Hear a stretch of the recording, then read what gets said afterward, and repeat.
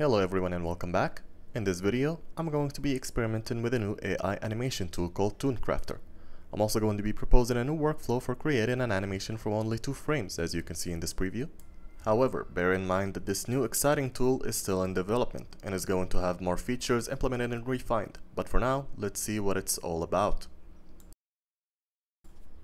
And first things first, let's jump over to my favorite animation and posing tool, Cascadeur.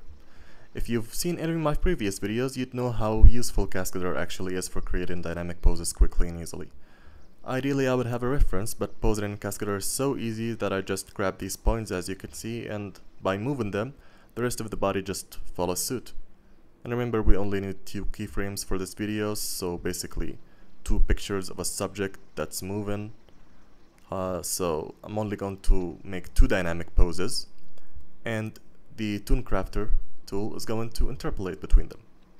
So once I'm done with the first dynamic pose, I'm going to start blocking out the other one.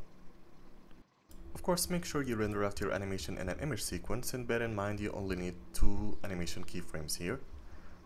The 2 dynamic poses that I mentioned, of a character standing up, for example.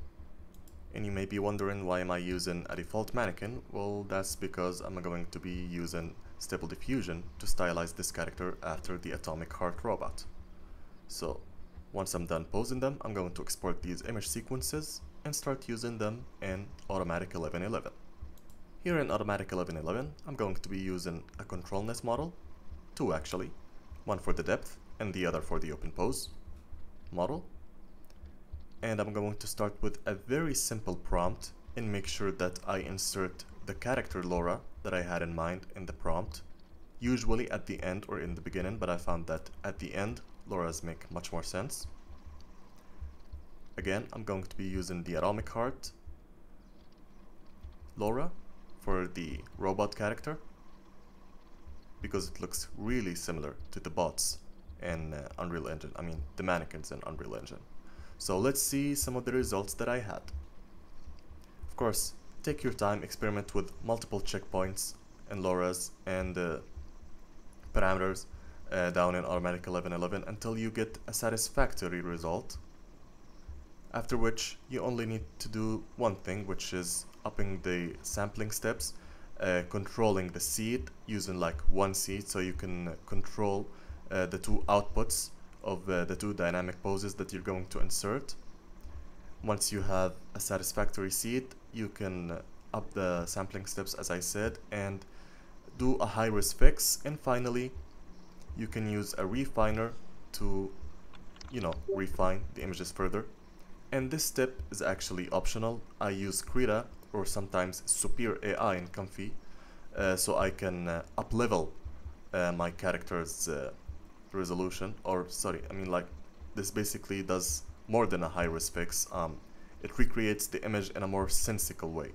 Here I'm just writing a prompt in Krita so that my character looks more, so that my character makes more sense actually, and to refine some issues in the image that I've generated. So once I've generated 2 satisfactory keyframes or images, I'm going to start finally using Toon. Now inside Toon, the method is very straightforward. Insert 2 images, a seed, a prompt, and then press generate. And let's see what we can come up with. I like it. The consistency is fantastic, the subject is really clear. Of course it has the AI vibe of animation, but honestly, all things considered, with what we provided this tool with, the consistency is impeccable. It's still the same subject, and it stood the way I wanted it to. From a sitting pose to a standing pose. And another test, still good, and it even blends between the backgrounds perfectly.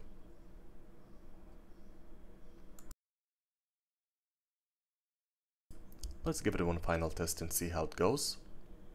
Afterwards, I want to try something else, maybe some 3D characters, and see how it works out.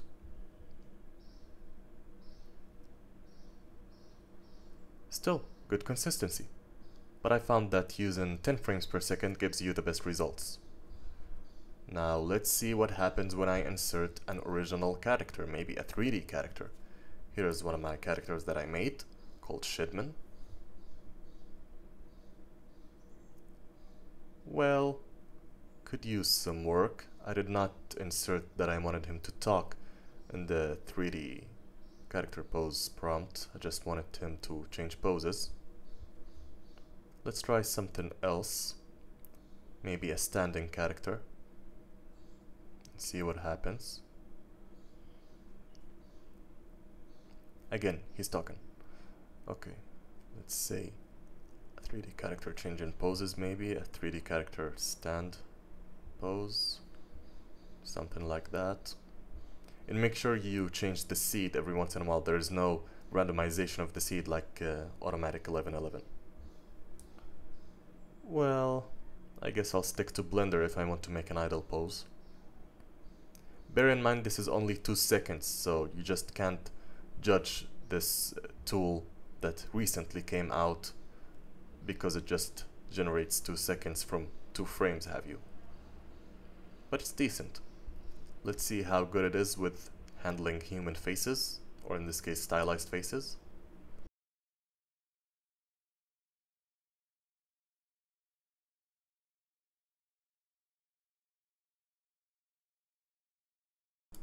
Not too bad, honestly. Well, this was it for today's video. I hope you found this tutorial and new tool helpful. If you did, please subscribe and let me know in the comments. Till next one, guys.